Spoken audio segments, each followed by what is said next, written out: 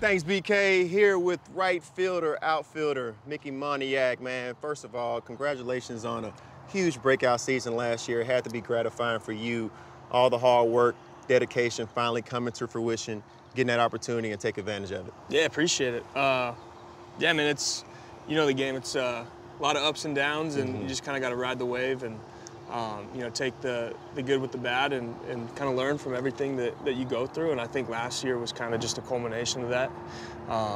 It was a good year, just looking to build off it going into this year. Let's get into the coaching staff a little bit. You got the new regime that comes in with Wash. Talk about the confidence that he puts into this young core and what has been the message to the core about what you guys are capable of. Yeah, no secret, Wash is a winner, man. I think, coming into camp, he's just instilling that in us, kind of helping us find an identity as a young team. And, I think just having him around here has been incredible, just learning from him.